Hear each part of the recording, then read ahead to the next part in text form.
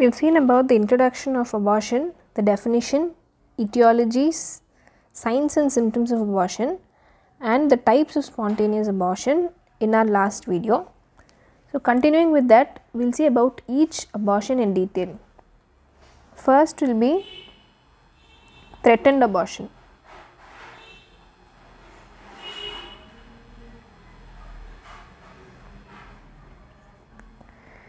In threatened abortion, the clinical features include the following signs and symptoms. Signs are: there will be normal temperature, there is no pallor and no hypotension,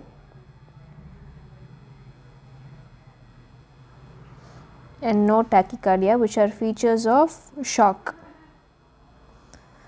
As the name suggests, it is only threatened.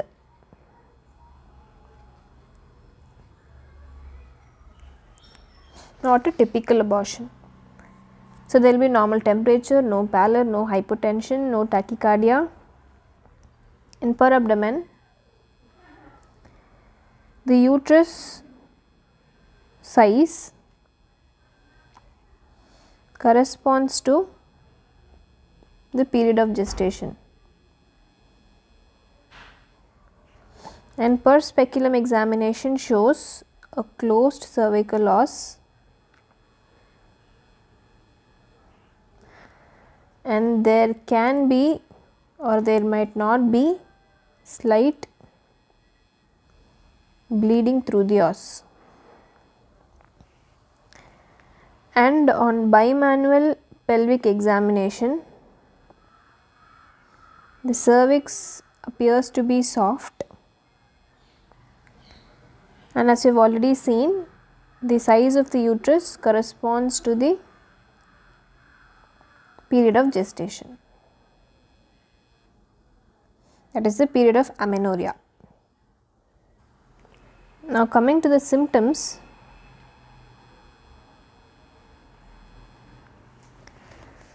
symptoms include a period of amenorrhea and slight colicky pain in the lower abdomen, which can be associated with back pain, and there can be slight bleeding per vaginum.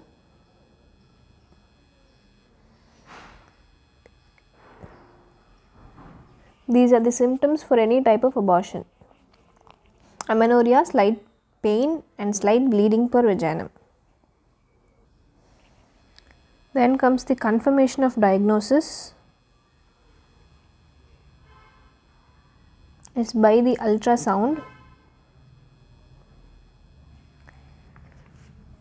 which reveals a viable pregnancy, that is, the fetus is still alive, which indicates that the amount of bleeding has not affected the fetus, and as the name suggests, it is only threatened abortion.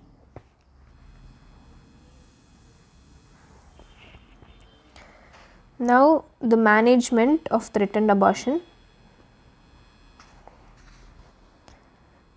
First, the important thing is reassurance.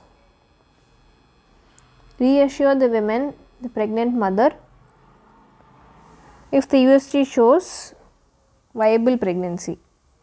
Next is bed rest. Complete bed rest is advised. Then the next step would be we repeat ultrasound after a week to confirm the continuation of pregnancy.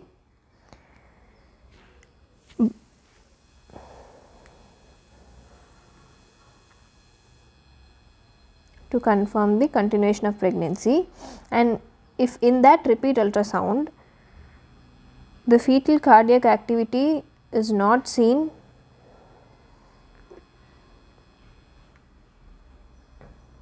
and if the woman is not bleeding, then the diagnosis of missed abortion is made.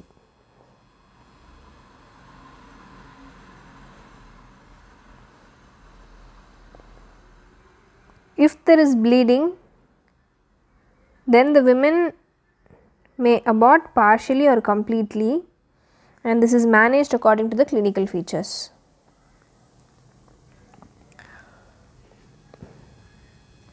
The pregnancy which is continued after a threatened abortion is considered a high risk category.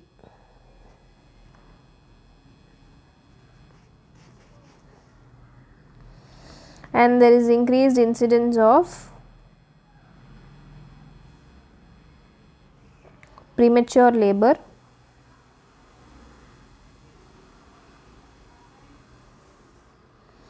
intrauterine growth restriction, and antepartum hemorrhage.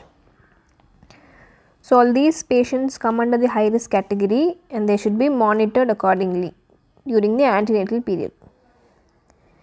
This is about the threatened abortion. Let us quickly summarize about the threatened abortion. The clinical features, signs include there is normal temperature, no pallor, and no other signs of any shock like hypotension and tachycardia. Per abdomen, the uterus size corresponds to the period of gestation. Per speculum examination reveals closed cervical os and there can be slight bleeding. Bimanual pelvic examination shows the cervix to be soft and the size of uterus corresponds to the period of amenorrhea. Symptoms as in any abortion will be amenorrhea, slight colicky pain and slight bleeding per vagina. The confirmation of diagnosis of threatened abortion is by the ultrasound, which shows viable pregnancy. And coming to the management, first will be reassurance. Reassure the pregnant women. Next is the bed rest. Third, we repeat ultrasound after 1 week to confirm the continuation of pregnancy. In that repeat ultrasound, if the fetal cardiac activity is not seen and the woman is not bleeding, then the diagnosis of missed abortion is made. And the pregnancy which continues after threatened abortion is considered to be a high risk pregnancy because of the increased incidence of premature labor, intrauterine growth restriction and antepartum hemorrhage in such patients. So, they should be given proper antenatal care and monitored accordingly. So, this is about the threatened abortion. We will see the other types of abortions in our subsequent videos. Thank you.